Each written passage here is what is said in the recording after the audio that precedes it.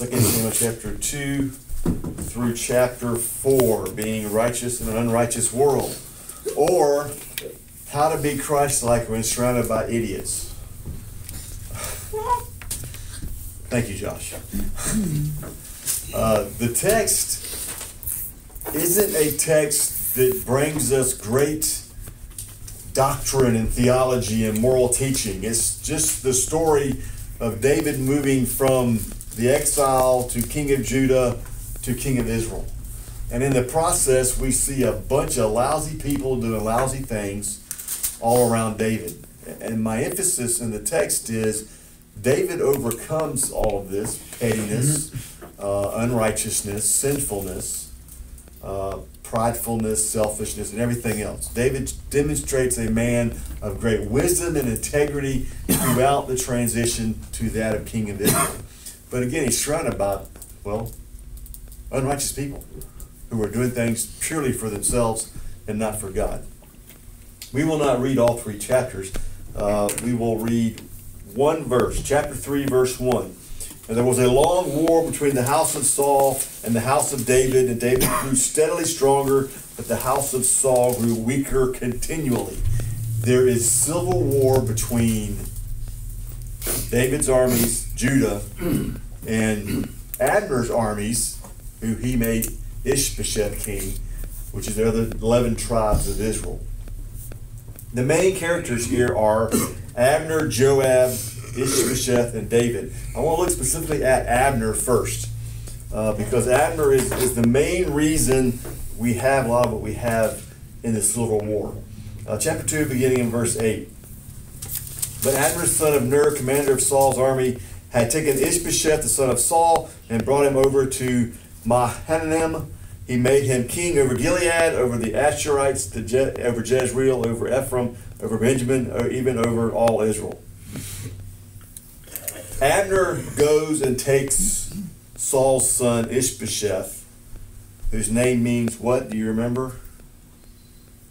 Man of shame. Again, these parents naming their kids.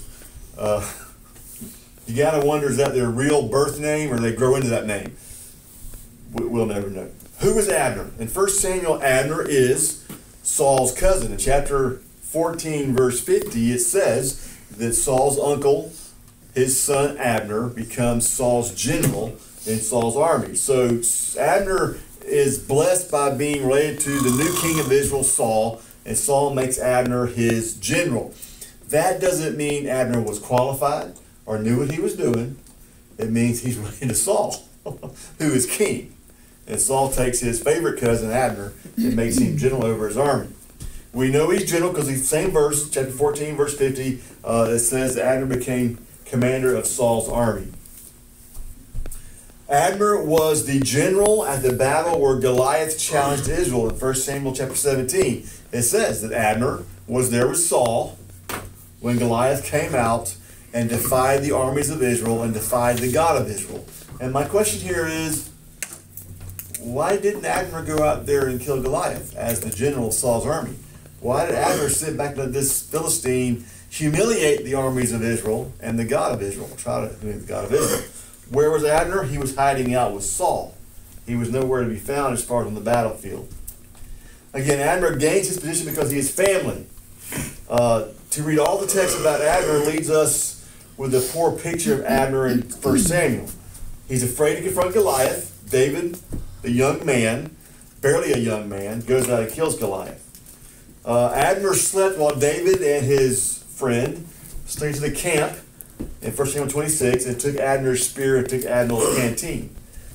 David calls out to Abner, Abner, why are you sleeping and not defending your king, the Lord's anointed? David calls Abner out flat out in that text. Calls him a coward, calls him a failure, because David could have killed Saul and didn't. So David labels Abner for what he is in 1 Samuel 26. The end of 1 Samuel, Abner is nowhere to be found when Saul, his army, and his sons all die in battle. Now that's the one that bothers me the most about Abner. Because Abner should have been right beside his king, fighting to the death. Abner should have died before Saul died. The general should have died before the king died. Where's Abner? He's nowhere to be found on the battlefield. This leaves me with a picture in 1 Samuel Abner as a man who's a failure to his king. I think a coward. I think Abner ran when the battle got hot and heavy in 1 Samuel 31. And the king died, and the king's sons died, and the army was destroyed. His army is destroyed. And Abner's nowhere to be found. All that we can figure is he ran and hid in the face of danger, in the face of death, in the face of battle. Abner in 2 Samuel. Abner becomes kingmaker. We just read that in verses 8 through 9. Abner goes and takes Ishbosheth, the man of shame, and makes him king. Ishbosheth was not there at the last battle of Saul with his other 3 sons to fight with his dad. Why not? Is that man of shame because he's a coward? Don't know. But he wasn't there. He's the only remaining son of Saul. Abner finds him and makes him king over Gilead, the text says. Where's Gilead? Does anybody have any biblical idea of location? Probably not. You have Israel. You have the Jordan River. You have Gilead.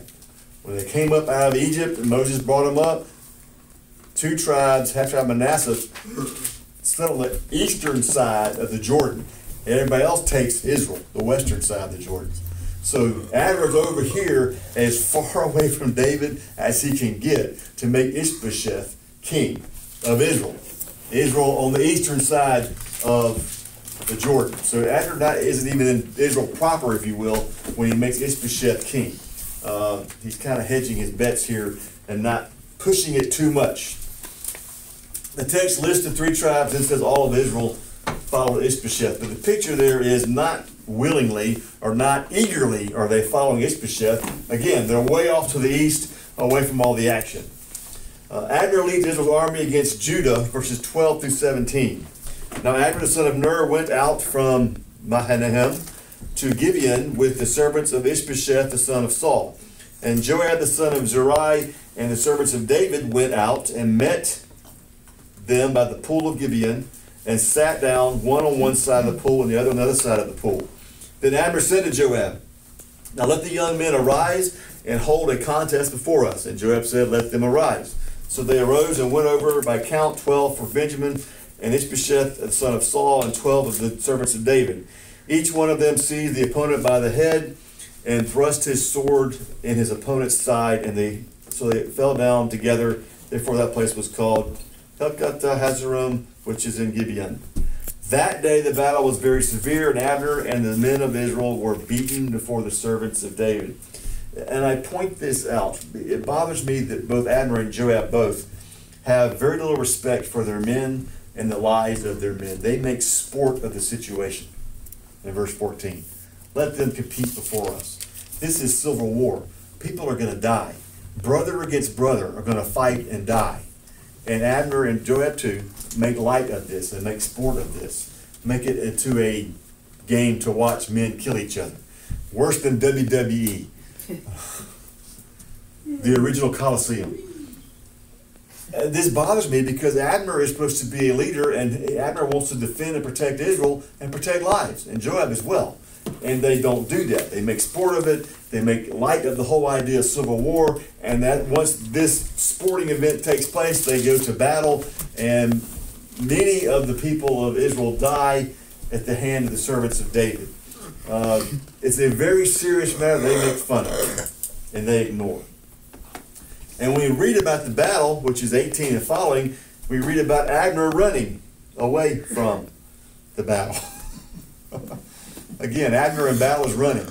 He does kill one of Joab's brothers while he's running. Eventually calls out Joab, please stop the battle, which Joab does, because many Israelites are dying.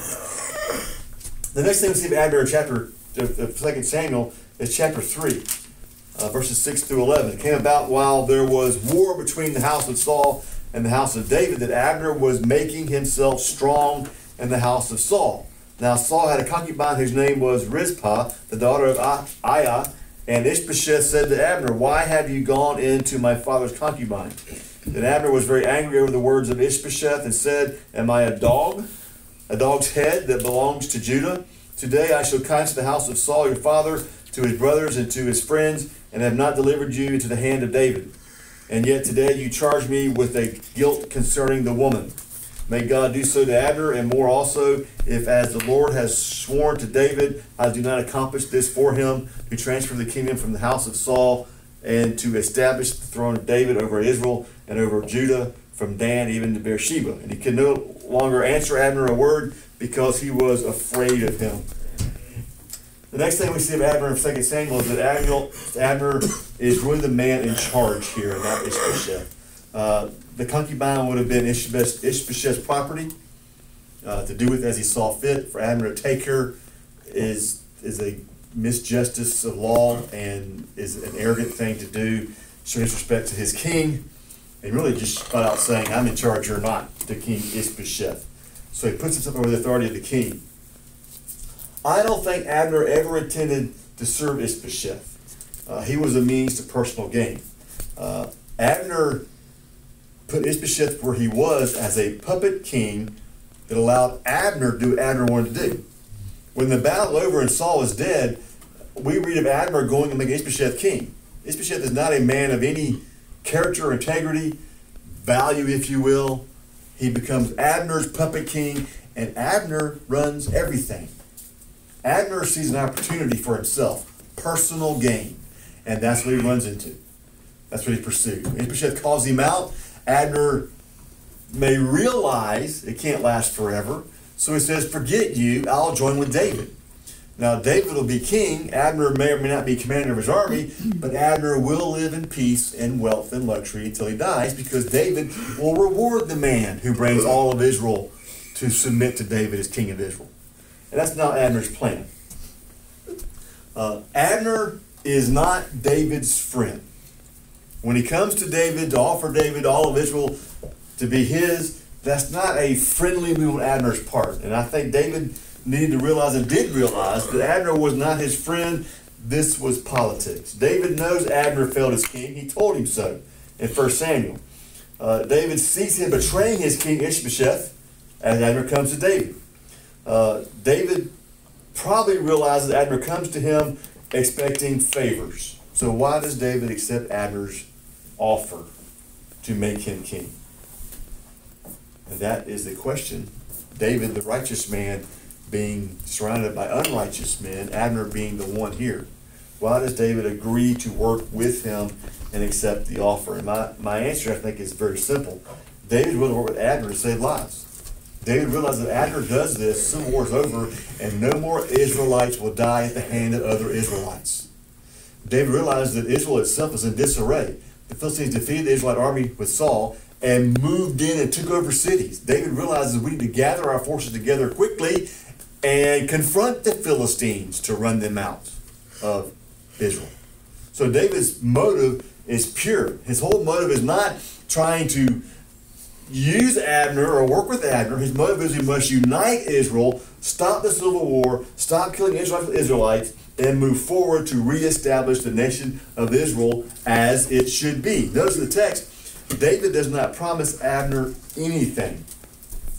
Chapter 3, verse 12. And then Abner sent messengers to David in his place, saying, whose is the land? Make your covenant with me, and behold, my hand shall be with you to bring all Israel over to you. He said, good, I will make a covenant with you, but I demand one thing of you, that namely that you shall not see my face unless you first bring Michal, Saul's daughter, when you come to see me. So David sent messengers to Ishbosheth, Saul's son, saying, give me my wife Michal, to whom I was betrothed for 100 foreskins of the Philistines. Ishbosheth sent and took her from her husband, from Paltiel, the son of Laish. But her husband went with her, weeping as he went, and followed her as far as Barum. Then Abner said to him, go return. So he returned. Then now Abner had consulted with the elders of Israel, saying, in times past you were seeking David to be king over you. Now then do it, for the Lord has spoken of David, saying, by the hand of my servant David I will save my people Israel from the hand of the Philistines and from the hand of all their enemies. Abner also spoke at the hearing of Benjamin. In addition, Abner went to speak to the hearing of David in Hebron, all that seemed good to Israel and to the whole house of Benjamin.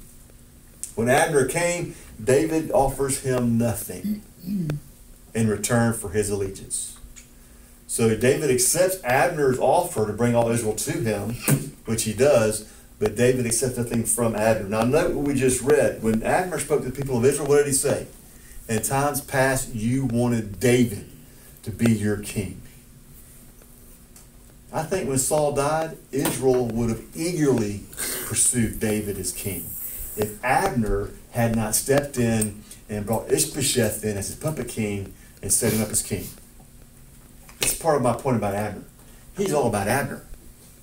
He is the reason there's civil war. He's the reason Israel embraced David as king immediately after Saul's death. It's Abner who wants the puppet king so Abner can profit from it. So Abner can have what he wants of Saul's household and Saul's goods. And again, Abner's Saul's cousin. He probably thinks he has a right to all that. Maybe even be king, who knows? So Abner's whole motivation is Abner. I think David realizes that, and David offers Abner nothing in return for his allegiance. So David, I think, sees through Abner's motives. The next person in our text is Joab. Joab is David's general. From the beginning of David's exile, we see Joab leading the army with David in the battle. Joab was from Bethlehem. Chapter 2, verse 32. And they took Asahel and buried him in his father's tomb, which was in Bethlehem. Then Joab and his men went all night till the day dawned in Hebron. Asahel is Joab's brother, who Abner killed in battle. They buried him in Bethlehem, their father's tomb, meaning Joab is from Bethlehem. Now, at this point, it is totally my thinking. Maybe Joab grew up with David, who's also from Bethlehem. They probably knew each other, went to the same elementary school, or Jewish school, or whatever. They probably had contact before now. Possibly David brought Joab on board because David knew Joab, knew what he could do, and trusted him. Obviously, David trusts Joab for some reason because Joab was with David till David's death as his general.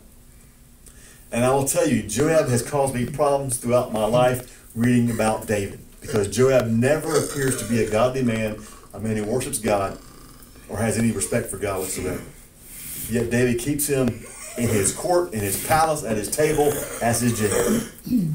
And part of that is David knows how to lead men, I assume, but you never see a godly Joab. And in the end, Joab dies a miserable death for his unrighteousness.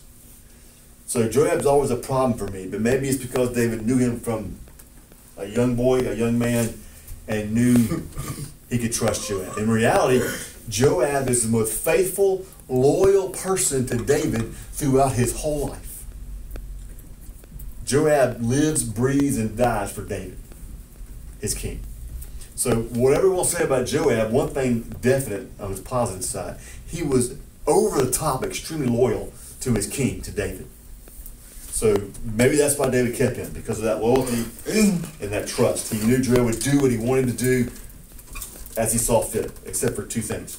One is Joab kills Abner, which David didn't want that to happen, but Joab does that. But other than that, David is able to trust Joab throughout everything, except for the same time Joab kills Amasa, another general from Absalom, later on in the text. Those two times Joab goes against David's wishes. Joab's character, again, with the troops in chapter 2, 12 through 17, he makes sport of the war with Abner. Has some breakdown of loyalty with David when he kills Abner. Other than that, though, he's very much loyal to David.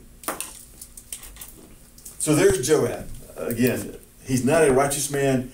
He's there with David. David must deal with that. Now, that's kind of the setting getting to David, the righteous man, in the middle of all this unrighteousness, surrounded by arrogant, selfish men. How does David enter the situation and get through the situation? Chapter 2, verse 1. That it came about that afterwards that David inquired of the Lord, saying, shall I go up to one of the cities of the Judah? And the Lord said to him, go up. So David said, where shall I go up? And he said, to Hebron. David is able to survive being surrounded by unrighteous people because he inquires of the Lord. Very first thing. And to me, that is key. David survives as king. David thrives as king. David is chosen by God to be the kingly line for all eternity through Jesus because David goes to God first. David always goes to God first. David always looks to God. David has that childlike faith as an adult man. He absolutely blindly trusts God, looks to God, leans on God, and follows God. That's the key to his success. So he is able to navigate this field of unrighteousness as a righteous man because of his relationship with God. And don't miss that. Wherever we are in life, whatever we're dealing with in life, we will be surrounded by unrighteous or ignorant or arrogant or prideful, whatever, people. We can survive that and thrive in that environment if Jesus is our foundation. If he's the one we go to first. And the fact is, we go to work tomorrow, what are we surrounded by? Is it really godly people? Maybe religious people? Is it righteous people? So many of us find ourselves surrounded by people that don't know who Jesus is. We can thrive and survive in that environment if Jesus is our foundation, if we have that relationship with him. Second, David navigates this series of events by being a good politician. Well, that is true, but that's not his motivation. Now look what David does after he inquires of God. In 2 Samuel chapter 2, 4 through 7, David praises those who buried Saul. Then the men of Judah came, and there anointed David king over the house of Judah. And they told David, saying, it was the men of Jabesh Gilead who buried Saul. David sent messengers to the men of Jabesh Gilead and said to them, may you be blessed of the Lord because you've shown this kindness to Saul your Lord and have buried him. Now may the Lord show loving kindness and truth to you, and I also will show this goodness to you because you have done this thing. David's public praise of the men who rescued Saul and his son's bodies from being disgraced and humiliated and buried them is a wise move on his part. I believe it comes from his heart. Is it politically good to do that? Yes. Because it communicates to all of Israel, all of Saul's house and Saul's followers, his love for Saul and Jonathan, his respect for them, his desire to see them treated properly in death. It is truly good politically, but that's not his motivation. David's heart is being displayed here. And the people see that. They don't see him as giving lip service, political gain to say what he says. He means it. Second, David seeks peace with Israel David seeks peace with Israel through Abner. Again, David has one goal: stop the civil war, stop the killing with Israel, unite Israel so we can be what we're supposed to be in God's eyes. Is this a good political move for David's part to join in with Abner? Absolutely. Is that his motive? Well, in this case it may be. It may be all politics because David wants to unite Israel. So if I have to make a deal with Abner and then send him on his way, well, fine. Again, David's goal, David's heart is we must unite God's people and stop killing God's people with God's people. So the third thing David does with Abner is a good political move. And it may have been all about politics. But again, the bottom line for David is we must stop killing our brothers in this civil war. And welcoming Abner stops that immediately. Fourth, David shows wisdom when he mourns Abner's death. Now, when he does this in chapter 3, beginning verse 31, it's a very visible and focal event. Then David said to Joab and to all the people who were with him, tear your clothes and gird on sackcloth and lament before Abner. And King David walked behind the bearer. Thus they buried Abner in Hebron, and the king lifted up his voice and wept at the grave of Abner, and all the people wept. The king chanted a lament for Abner and said, should Abner die as a fool dies? Your hands were not bound, your feet put in fetters. As one falls before the wicked, you have fallen. And all the people wept again over him. Then all the people came to persuade David to eat bread while it was still day, but David vowed, saying, may God do so to me and more also, if I taste bread or anything else before the sun goes down. Now all the people took note of it, and it pleased them. Just as everything the king did pleased all the people. So all the people and all Israel understood that day that it had not been the will of the king to put Abner, the son of Ner, to death. Again, is that a great political move on David's part? Sure it is. Is that his motive? No. I think David truly wanted to communicate his heart to all of Israel It is not my desire for unrighteousness to take place for personal gain. For David to kill Abner would have been great gain for David because that's the general of Ishbosheth's army. And David's saying, look, that's not my motive, was not my desire. Peace is my motive, peace is my desire. His public display of grief over Abner, people see it, they see it for what it genuinely is, and they praise David for it. This move helps bring all of Israel to David as king. So again, he shows great wisdom when surrounded by unrighteousness. Fifth, David punishes the murderers of Ishbosheth. Chapter 4, 2 men come to Ishbosheth and they kill him. They take his head and they run to David and say, we've killed your enemy, reward us handsomely. And David says, you killed a man in cold blood. That's murder. Your reward is death. And he kills him righteously. Because David's a man of righteousness. They committed unrighteousness and they died by their own admission of guilt. They killed Ishbosheth, the king of Israel. So David's move here to kill them, was that a good political move? Sure it was. For Israel, yeah. These people killed their king. And David gave them justice and killed them. Was that his motivation? I think maybe, but I think mostly David is concerned with what is right. And what is right is you committed cold-blooded murder according to the law of God, you will die for that. And they died for that. David wasn't into playing politics, which these two guys were doing, which what Abner was doing, which what Joab was doing. David wanted to do what was right and righteous. And so he would never survive the day as a politician. You can't be righteous and be a politician, can you? It's hard to see that. The sixth thing in this story is the world around David is evil. However, because David seeks God first, he's able to rise above the evil, the unrighteousness, the stupidity that surrounds him. It's interesting to read all 3 chapters and try and look at David and see where he's at. He is not in the middle of the unrighteousness. He's not instigating evil or murder or death or trying to slyly pull something off to make himself gain and power and appraisal of the people around him. David simply, wisely pursues God and what is right. And the end result is all of Israel comes to David and they make him king of all of Israel.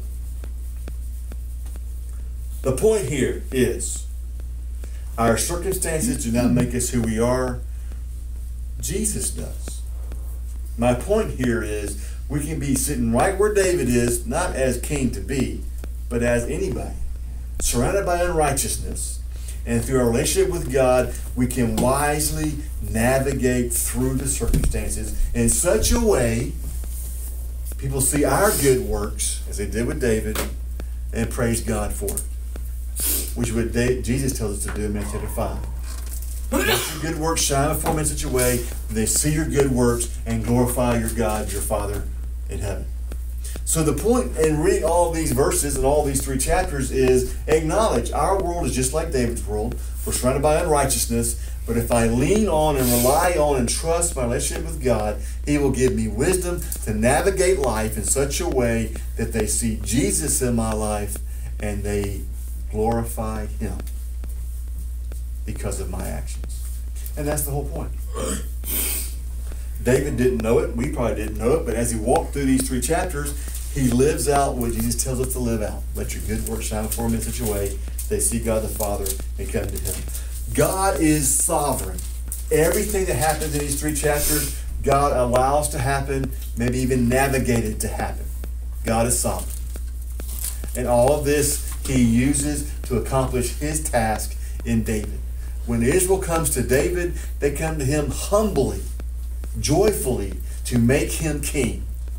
Because they see his wisdom, they see his righteousness, they see his fairness, they see his genuine concern for all Israelites, not just David and his family. God is sovereign.